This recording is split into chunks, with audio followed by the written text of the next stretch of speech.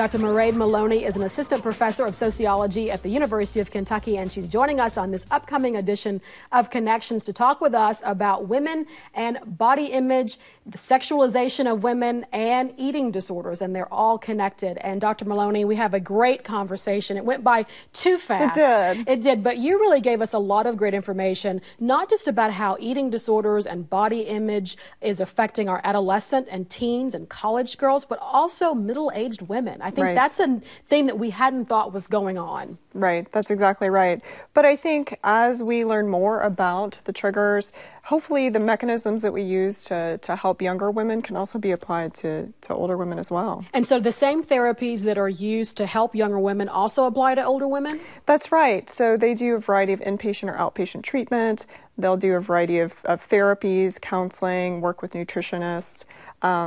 And I will say the one good thing is once you're middle-aged or older, you do have more perspective and you have a sense of your mortality. And so we do see somewhat better cure rates among women who develop it in that age group. But one of the things you point out during the interview is that now in our society, women are expected throughout their lifetime to maintain a certain level of sexiness and appeal and attractiveness. And that doesn't, regardless of age. That's exactly right. And that's making the difference here.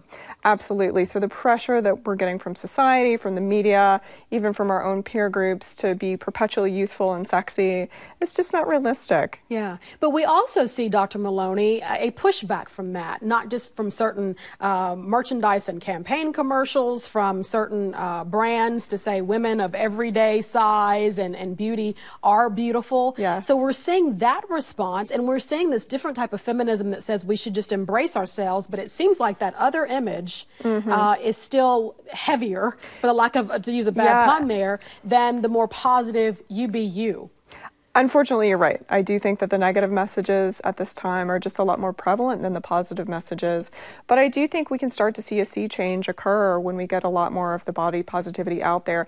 But we have to start this young. I mean, as you and I discussed, by age 6, girls have a real stigma on what fat is. And by age 11, to 13, about half of women have tried diets. Yeah, that's amazing. Yeah. Yeah.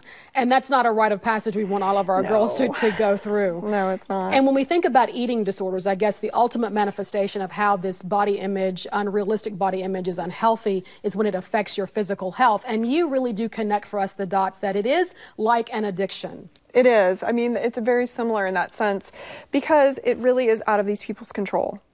It might start off as dieting and seeing how it goes or trying a new dieting trick, but for a certain subset of the population, it seems to trigger almost an addiction to this behavior, and they are not able to stop on their own. Yeah.